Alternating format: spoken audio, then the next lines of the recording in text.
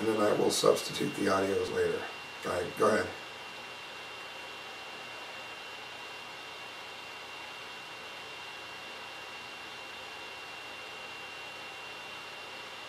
Am I recording?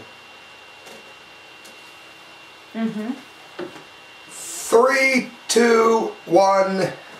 I'll just match that when I hear them. And 20 seconds. I'm going to hit this at probably 10.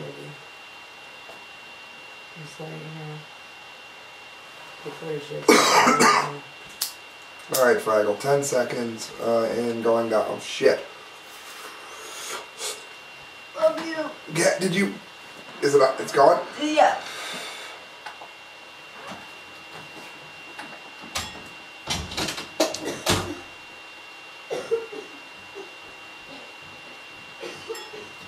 Greetings, Unsettled Souls, and welcome to The Correct Views. Sam I.B. DeGangi reporting for The Media Speaks, and this is it.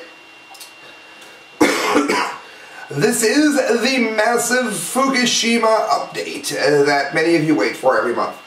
I want to thank you for watching. As I say every month, this is a responsibility that I take very, very seriously. A lot of people get their Fukushima news from me. So you'll find that I source everything, I tell you where I got it from, and I differentiate from the opinions I give to the facts that I give, even though I would argue they are inevitably tied together. Also, please hit subscribe, because a lot of you I don't think know that I am, I cover Fukushima throughout the entire month. It's peppered into the news that is the show. And then once a month, I do the Fukushima update. And of course, it is brought to you by the Arcadia Grill. If you're in Canton, Ohio, eat at the Arcadia Grill. Alright guys, Washington's blog, number 2 Japanese official protest is terrorism. Is just Japan sliding back into fascism. For those of you that don't study history, and again, this show exists for those that don't normally watch other news programs,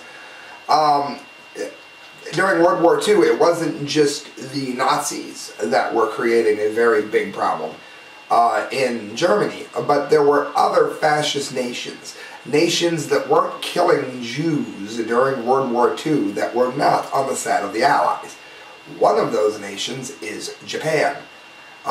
Japan was not sending Jews to the concentration camps. However, they had all the other problems inherent in the Nazi system, in their system during World War II.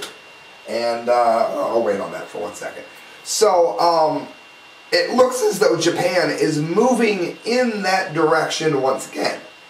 And it's important because a lot of you listening are from Japan. I will not stop covering Fukushima for as long as I have this show.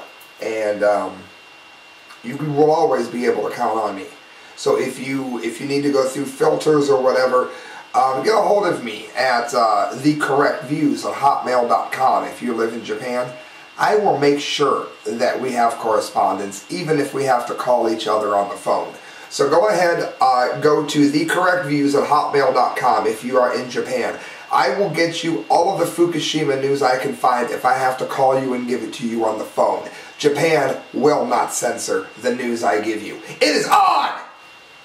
As we've previously reported, the Japanese government is reacting to Fukushima by introducing a bill which would ban journalism. Try to ban me, swine. The bill has passed the lower house and is expected to pass the upper house this week. A Japanese senator notes, the path that Japan is taking is the recreation of a fascist state. I strongly believe that this secrecy bill represents a planned coup d'etat by the group of politicians and bureaucrats. It says the bill would grant agencies, which no longer even exist, and there's a link, the power to classify secrets. And Japanese officials admit that it will be used to classify what's really going on in Fukushima. And this was in Bloomberg. I'm going to read a piece of this. The entire process has echoes of George Orwell. He wrote 1984. It was a book about spying and the fall of freedom. If enacted, the secrecy law would allow government ministries to declare just about anything that they wanted as classified. It now even appears that trying to cajole information from someone privy to a state secret would warrant jail time. In other words, if I grab a beer with a bureaucrat and ask the wrong question, could I end up in handcuffs? Ambiguity reigns. Yeah, well, everybody in Japan that listens to this show will still have their news. Eat it. Last week, the number 2 official in Abe's governing Liberal Democratic Party, Shigeru Ishiba, issued a dark warning to anyone like me who might dare to question the bill. In a November 29th blog post, the LDP Secretary General likened any such challenge to an act of terrorism. Yeah, well, you can call me a terrorist. I'm not, and I'm doing it. Guys, go ahead in there and read the rest of it. It goes on in Bloomberg to prove, I'm not going to read everything about it, but obviously, suffice to say, they're trying to limit the amount of Fukushima news that can reach the people of Japan, and it will not be happening for as long as I have a show. It does say America is no different. In the USA Today, peaceful protest is treated as terrorism. There's links to that. Soviet leader Mikhail Gorbachev says that the Chernobyl nuclear accident caused the collapse of the Soviet Union. Again, not Reaganism, although I like the man. I didn't say love. Greatly liked the man. It was Chernobyl's meltdown that destroyed the economy of Russia. Soviet Union. Is the same thing happening, it asks, to Japan today after the more severe Fukushima accident? After all, nuclear accidents can bankrupt entire nations. It says Japan is about to take a giant step back into its oppressive past. When one also considers Prime Minister Abe's stated ambition to restart Japan's nuclear power plants and remove Article 9 from the Constitution of Japan, the article which prevents Japan from waging war. It seems like the Empire of the Sun may be moving towards darker times. Japan, for those of you that don't know, after World War II, is not allowed to wage war. They're trying to get rid of that provision. They're trying to limit the amount of information that can go to the people, and part of that information is Fukushima. And again, if you are in Japan, go to thecorrectviews@hotmail.com. We'll exchange phone numbers, and you'll get the Fukushima news. For those of you that don't know why any of this matters, why should you be listening? I did this last month. I'm going to do it this month. It's a different video, I think. This is the effects of new radiation. This is what radiation does to you. It's called uranium mining, and radiation affects workers. It's from the 60s. So this is what they're saying is safe, right? All of you want to know what they're saying is safe. Well, here you go. This is what safe is. This is the new great safe. Meanwhile, I'm going to go to prisonplanet.com. Elizabeth Renter, 8 signs that Fukushima radiation is blasting the oceans and the U.S. When they tell you that this is a problem that is affecting Japan, they are lying to you. It is affecting a lot more than Japan. And I'm going to go straight to her list of 8 here. Again, it says that they're admitting that radiation levels are 95% higher than they originally stated. And as we know, each day 300 tons of radioactive water is spilling into the Pacific. Those are 2 things I can't just gloss over. 1. Tuna caught off the coast of California are contaminated with radiation. If you are eating seafood right now, you are risking your life. And if you are eating anything from the Pacific Ocean whatsoever, you are destroying your health in the long run. That is not, in my opinion, that is fact. Go ask Christopher Busby, ask Kevin Blanche, go ahead, ask Lauren Moe how much Pacific seafood she's eaten today. And for those of you that eat processed food, and let's face it, we all do, I do too, they mix the fish from many different fisheries. So you could be eating fish from many different oceans, and it takes a little tiny piece that you get stuck in your tooth even, that small, to give you enough radiation, depending on what it is, to give you cancer. That is also true. One test that studied 15 tuna found that all the 15, that would be 100% for you Kesha fans, had radiation contamination above and beyond what is normal for that area.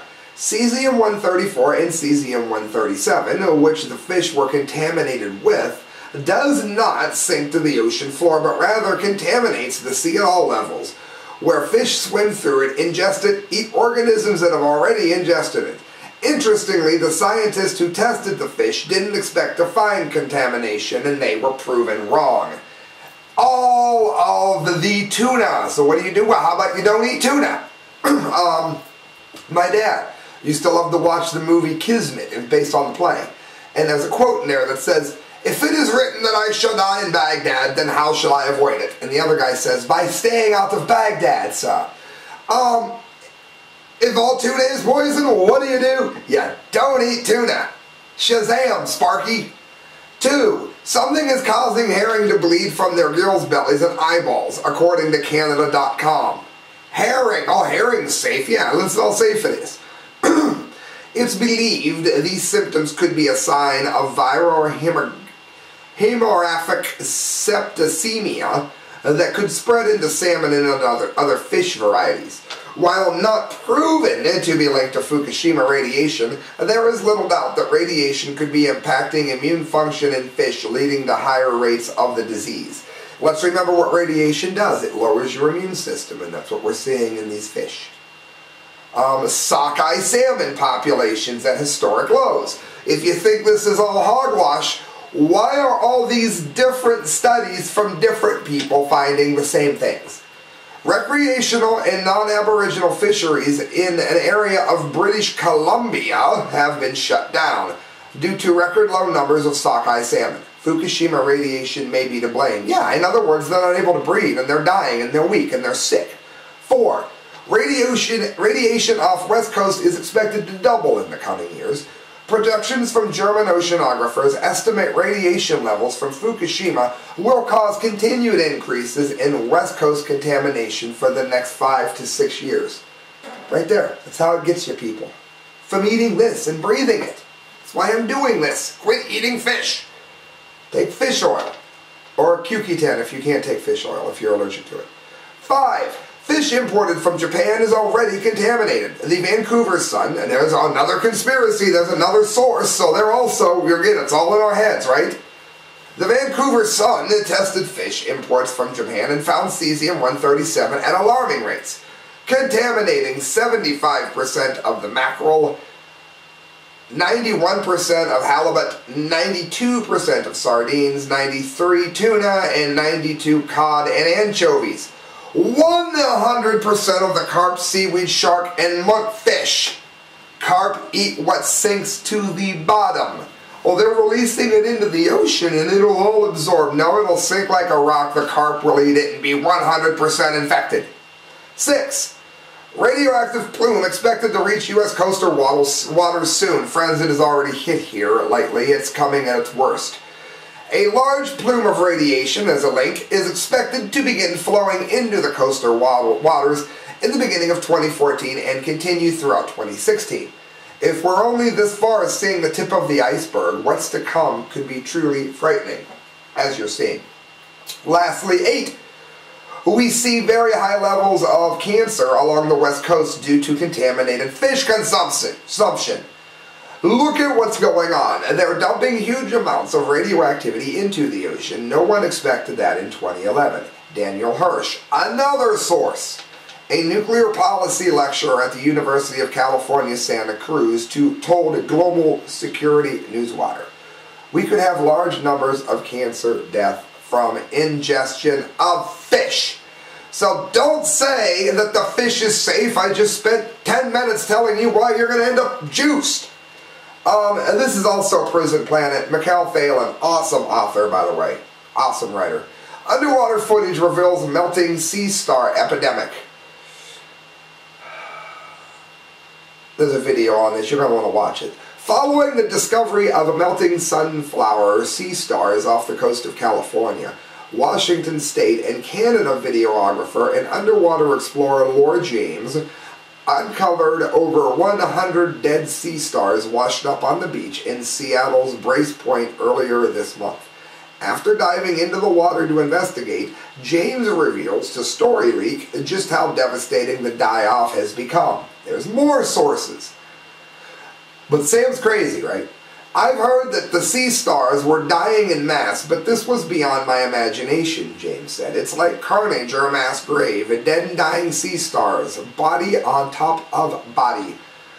James's footage, which begins by showing unaffected sea stars in the same area a year prior, reveals that multiple sea star species this year have begun to literally disintegrate, despite earlier reports of only one species being affected.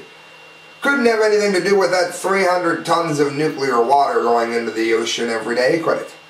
These sunflower sea stars were the first to die, and it happened very fast. The ochre and malted sea stars are now dying, and these are the bodies that you see piling up.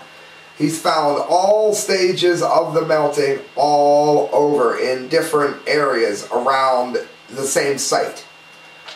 It says, unexplained sickness and death from species all across the west coast since the beginning of Japan's 11 nuclear disaster have increased the public's fear that the situation's true danger is being kept under wraps. And we just covered in the first story exactly how they're aiming to do that to a greater degree. It says, as far back as 2012, nuclear radiation from Fukushima power plant was being detected in bluefin tuna off California's coast.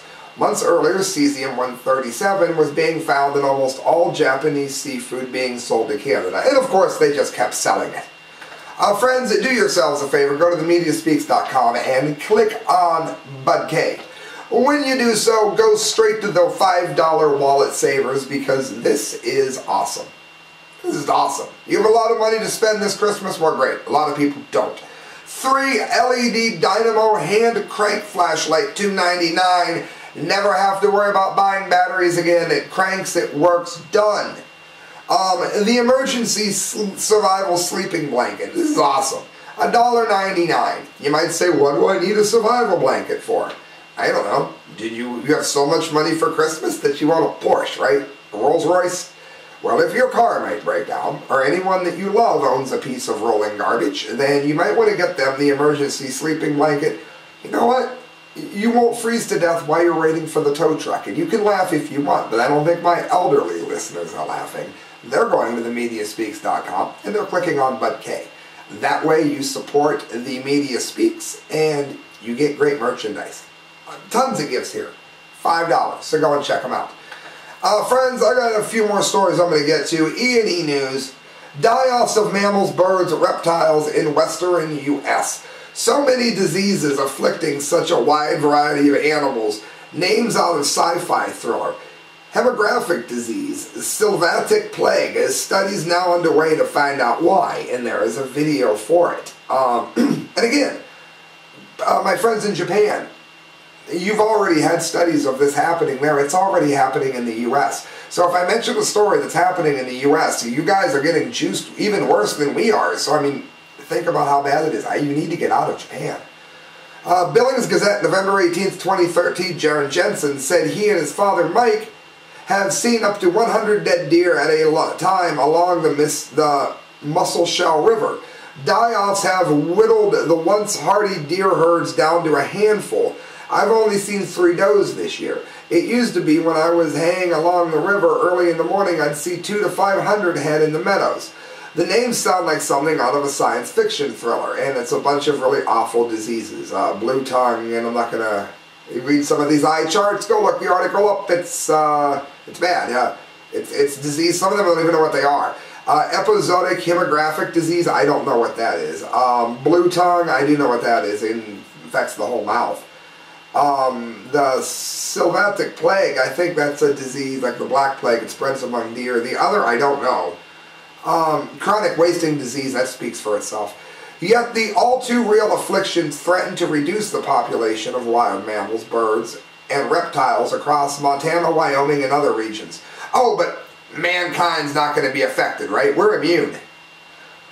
There is a general consensus among scientists that we are seeing more disease, said Jonathan Sleeman, director of the U.S. Geological Survey's National Wildlife Health Center in Madison, Wisconsin. So many diseases afflicting such a wide variety of animals, a study is being conducted in northwestern Montana to examine the possible causes. Independent record. I'm going to read one more. What's happening to all the moose? Moose in the northern United States are dying in what scientists say may be the start of climate shock. The die-off is most dire in Minnesota, where ecologists say moose could be gone for within a decade. Concerns have prompted a 10-year study of moose in Montana. It's not just in Montana either. An aerial survey of moose in northern Minnesota earlier this year showed a 52% drop in the population since 2010, which prompted the Minnesota Department of Natural Resources to completely call off the 2013 moose hunting season. There's more on that article. I'm sure you get the point. Nick DeSere in the Missoula-based lead biologist on the Montana study, about 1/3 of our animals have no fat on their rump. That was in the winter, so that's a pretty big deal. Are lean animals dying, not giving birth to cows, or could they just be leaner this year? This is what is blowing into our nations, friends, from Fukushima. This is from skirp.org. The Open Journal of Pediatrics. Let me find Chris Busby's article here. I've been trying to get Chris Busby on the Media Speaks or the Correct Views forever. If any of you know Busby, is there any way that you could get him on this show? I'm going to go ahead and just read you the abstract here. Changes in confirmed plus borderline cases of congenital hyperthyroidism, cancer of the thyroid could be developing from that, in California as a function of environmental fallout from the Fukushima nuclear meltdown. The authors are Joseph Mangano, Jeanette Sherman, and Christopher Busby. Can somebody get him on this show? Abstract. Radiation exposure has been linked to increased risk of congenital hyperthyroidism for decades. CH is a relatively uncommon condition occurring about 1 in every 2,000 U.S. births. Thyroid-stimulating hormone, further TSH, levels for each child born in California permitted an analysis of combined confirmed and borderline CH cases. Borderline confirmed CH cases are more than 7 times greater than just confirmed cases. Airborne levels of gross beta nuclear radiation in the U.S. were elevated in the period starting several days after the Fukushima nuclear meltdown, especially in the West Coast states like California. Sam, are you saying we should move from California? Yes. The borderline confirmed CH rate of newborns during the last 9.5 months in 2011 exposed to Fukushima in utero versus birth during other periods in 2011 and 2012 not exposed was significantly elevated, suggesting that adverse health effects to the newborn thyroid were not restricted to just a small number of confirmed CH cases. The sensitivity of the fetus to radiation exposure plus the presence of thyroid-seeking radioiodine suggest further analysis of Fukushima's potential to cause adverse health effects in newborns is needed.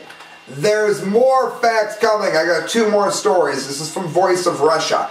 I'm also doing part 2 on this tomorrow. Fukushima update. I said if you guys watched it, I would keep doing them. You have been watching them, and you will find that I'm going to stay on this. I'm with you, people. Fukushima nuclear disaster causes cancer and birth defects in U.S. newborns epidemiologist. This is Voice of Russia. How many different sources can I give you, and then you question whether or not this is my opinion? After the disaster at the Fukushima nuclear plant in Japan, little attention was paid to how the radiation leaks can affect the health of children who live in the U.S. Joseph Mangano, I just read his study, the epidemiologist and executive director for Radiation and Public Health Project Research Groups, speaks with the Voice of Russia about the study that showed kids born after 2010 have a 26% higher risk to have cancer and birth defects, but the U.S. keeps silent on the problem. I'm cutting out the words. It's telling me about the disaster. A wave hit. Yes, we know. We just published a study in the Ocean Journal of Pediatrics. We looked at official 2 types of data. One was the EPA statistics on how much radiation was in the air in the weeks and months after Fukushima, and it was much higher in the West Coast than it was in the rest of the country. And number 2 we looked at the state California's official statistics on newborns who were born with a condition called hyperthyroidism. And again, it's the thyroid is underactive. The Fukushima nuclear disaster is quite harmful to human health. Although it happened to Japan all the way across the ocean, the contaminated waters and polluted air can easily reach the continent on the other side of the Pacific Ocean.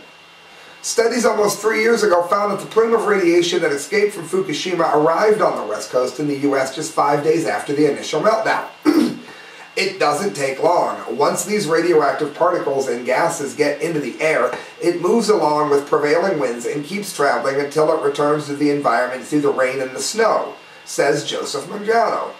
It circled the entire northern hemisphere, but it got to the west coast within 5 days and came into the environment in greater amounts on the west coast than anywhere else in the country. But you guys said I was nuts when I said that you should move! The aim of the study is to find the correlation between the increased cases of hyperthyroid disease in children and the consequences of Fuku. It says in the future, more children would be born with diseases and other health problems caused by Fukushima. According to Mangiano, some people would be born not just with birth defects, but with diseases affected by the radiation, such as cancer. We're looking at not just hyperthyroids, though, but infant death, babies born underweight, babies were born prematurely, things that nature to see before and after Fukushima if there is a difference.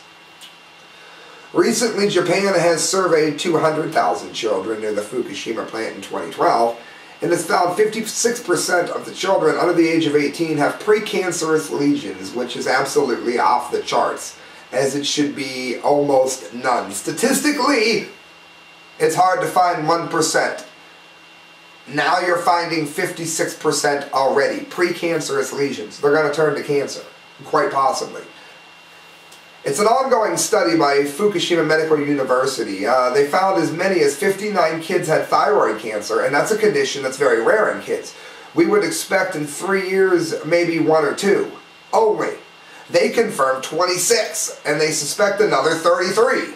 So this is just the beginning. As research community, we really need to look at this meltdown seriously. I would say so. Guys, last thing I want to get to, the Golden Dundee Award. If I was going to give...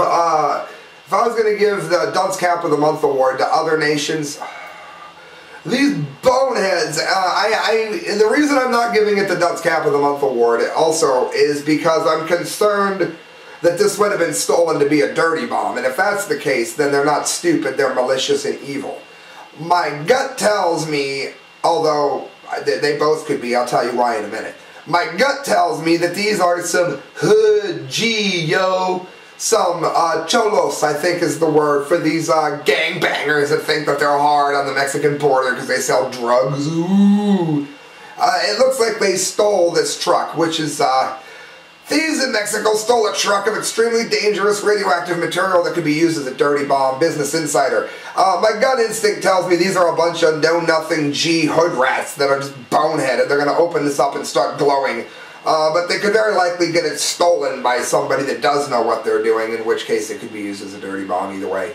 It looks like the best case scenario is that these cholos are going to go ahead and take their new truck. Hopefully they'll take it to one of these underground places they like to torture people in, and they'll open it so that it won't juice anybody to a great degree but them.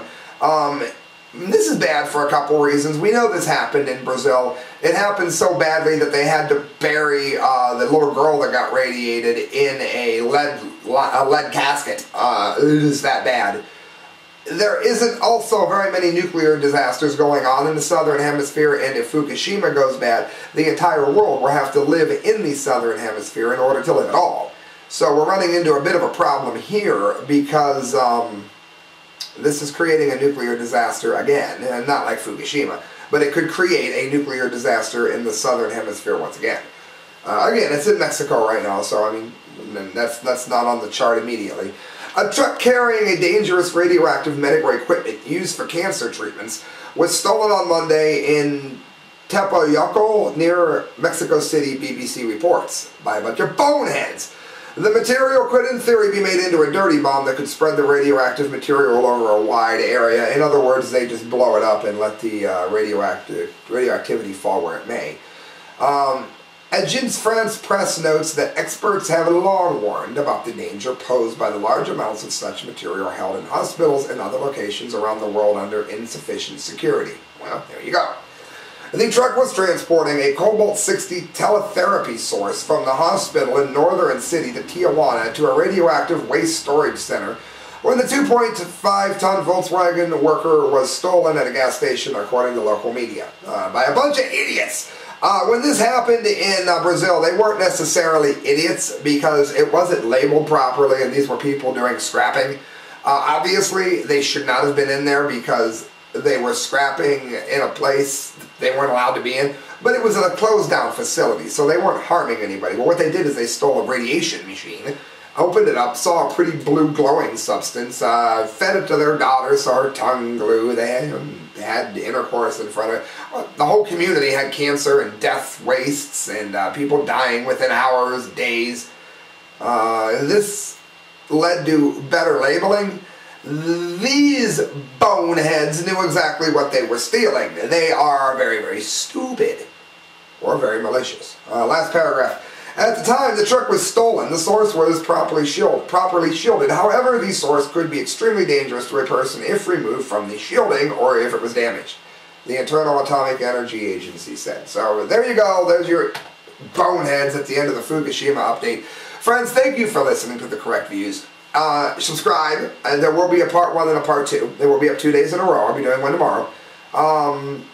Subscribe. Go to themediaspeaks.com. Look at the work of Kyle, Court, D. Lake, and myself. And if you like what I'm doing, please donate to me. TheCorrectViews@hotmail.com. Any money you give me goes towards a better show. And again, I'm here for you guys. You guys in Japan, we'll trade numbers. You'll get your news. Good night, friends. God bless.